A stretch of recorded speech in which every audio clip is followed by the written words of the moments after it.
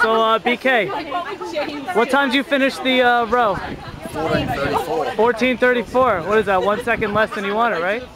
I was planning on 14:40, but then New England, their team finished in 14:36. So the goal was just to get under 14:36. I hope we kind of met right at the death to beat them. But it's an amazing effort by the team. And yeah, you're sitting there. You're kind of like the coxman, sitting rowing, watching the entire event. How did that feel, like watching your team go through one movement to the next while you're sitting there rowing? Yeah, good question. I was focusing on my damper on the screen, just kind of trying to keep my pace at 150. And when I did take my eyes off to have a look at you guys, my pace slowed.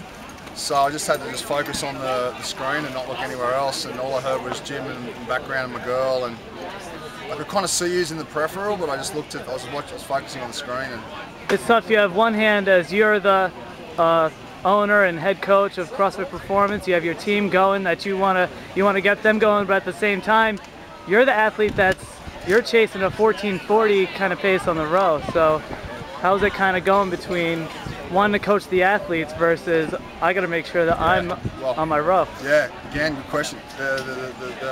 We have the best athletes that I know in my whole time in a sporting life, and we had a team meeting beforehand, and we've planned this for days and days and end, so there was never any doubt.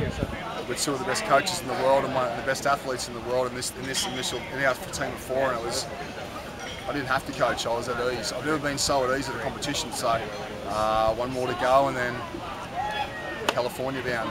We have to put it out there, but to make it. So nice. What's your anticipation like for tomorrow in the finals? Just have to wait to see what comes up, and whatever comes up, I know we'll do very well. So it holds no fears for us. Yeah. We're at ease. We're at ease. We knew we'd done everything before we came in here, and it just doesn't matter what comes up. We'll do well. Nice, man. Cheers. Cheers, bud. Good up.